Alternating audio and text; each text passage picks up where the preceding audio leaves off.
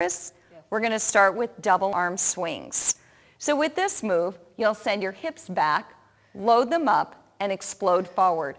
You begin by sitting back with the hips, knees slightly bent, chest open, shoulders down and back. The weight is in your heels, rooted to the ground. Make sure you're looking straight ahead. Top of that second swing, you'll release the kettlebell and catch it with your left arm. Make sure your free arm is shadowing the movement of the working arm and ready to catch that kettlebell once you release at the top. Keep alternating your arms in this manner. And Chris, you can go ahead and keep the bell and rack if you'd like to show them a few with the bell and rack.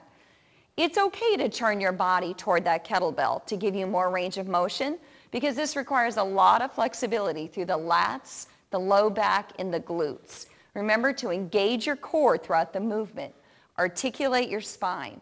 Don't forget to lock out your elbow when you've got it overhead. Drive that bell up and pull your shoulder down.